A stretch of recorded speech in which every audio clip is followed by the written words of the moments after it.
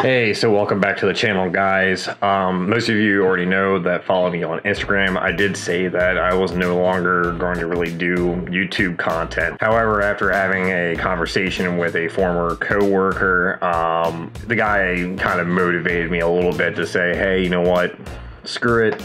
Even though, despite I feel like I have no time to really do this kind of stuff, in reality, I kind of do. I mean, like 90% of the time, like I've just been having a lot of curveballs being thrown my way in life. I'm always running tight on money. At the same time, I don't really have time to pick up a second job because the way that my other schedule works is very conflicting, and it's almost impossible to try to fit another job into it.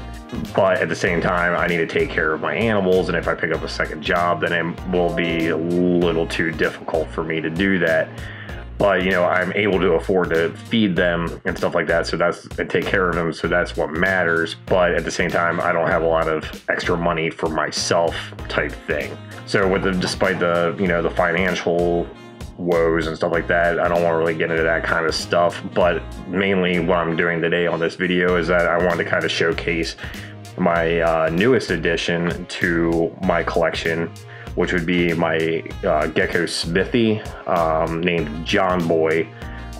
He's a really awesome looking gecko. I did have him out earlier when I originally shot footage for this part of the video, but after recording for about 30 minutes, and I uploaded it on my computer, I realized that it didn't record any audio at all. So I'm really hoping that it's doing it this time. I mean, I did do a test run, so got my fingers crossed. And since I already had him out and I went through that whole process of recording and stuff like that, I did not want to take him out again, but instead I will kind of throw in some B-roll style shots that I decided to do to kind of fill in gaps and make it look cool. And and hopefully that will be enough for you guys to really see what he looks like. I had been researching green-eyed geckos since I first got into tokays. I actually got really obsessed with tokays, and I was hell-bent on trying to get my hands on one because I wanted to see what all the hubbub was about when it came to tokays, knowing that there are easily the most beautiful gecko, in my opinion, in the world, but at the same time having their pugnacious attitude that gives them such a bad rap. And I've already kind of disproven to myself that no, they are not as evil as people love to portray them to be. Yes, I have seen videos of tokays and stuff like that biting onto someone's hand and death rolling, and those are like the worst circumstances. But at the same time, you do not know what the individual that shot that actually did prior to that, and the experience that the tokay itself has with humans, and most likely is not a good one. So, but the reason why I'm talking about tokays is that the green-eyed gecko is part of the same genus as the tokay gecko. They are called gecko smithy. The common names include Smith's giant gecko, or Smith's green-eyed gecko, or giant forest gecko. They have very, very, very similar builds. They are related to each other. They have very similar color patterning, but not necessarily the color, more so just the design of how the colors are laid out. They have very similar dark banding.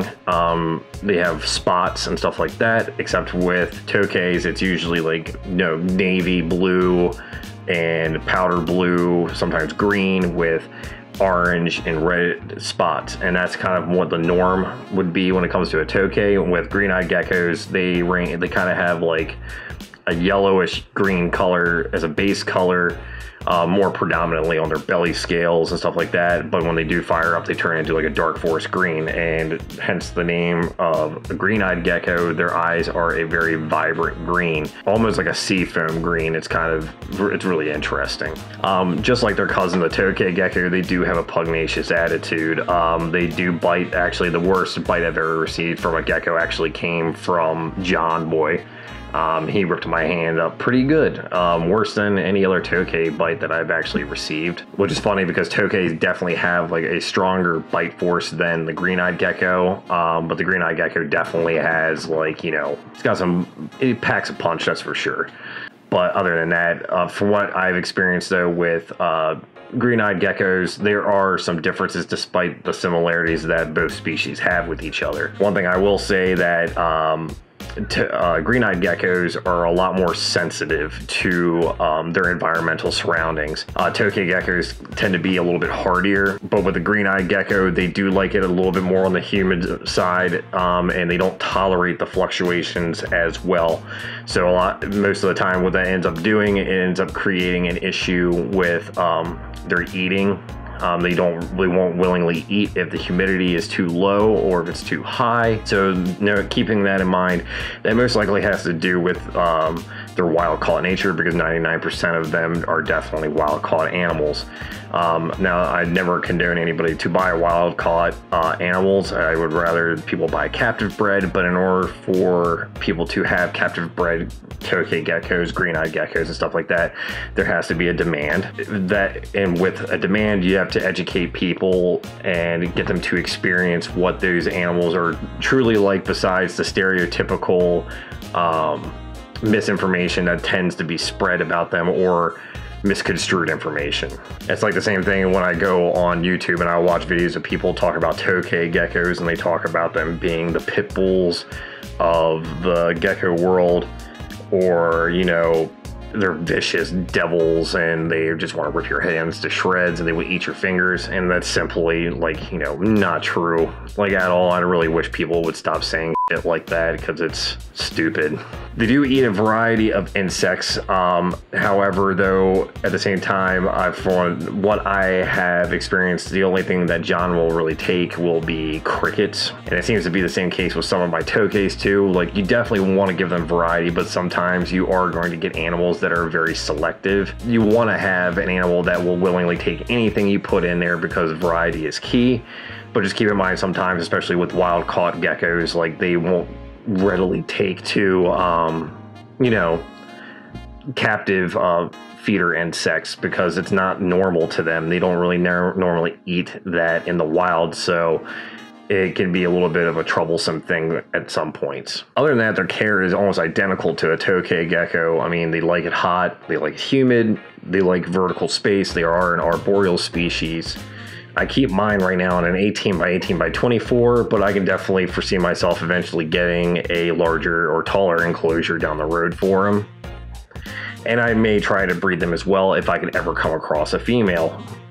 Generally, the regions that these guys come from is Southeast Asia, very similar to that, to their cousin, the tokay. I don't know how many times I'm going to say tokay in this video. From what I was reading, though, they seem to be found more commonly in Indonesia and surrounding islands near there, where they carry about their days hanging out on, you know, like sides of trees, waiting for a unsuspecting insect to crawl by, or whatever could fit in their mouth. They'll pretty much take it out anything they can, though. If it fits in their mouth, they will try to eat it.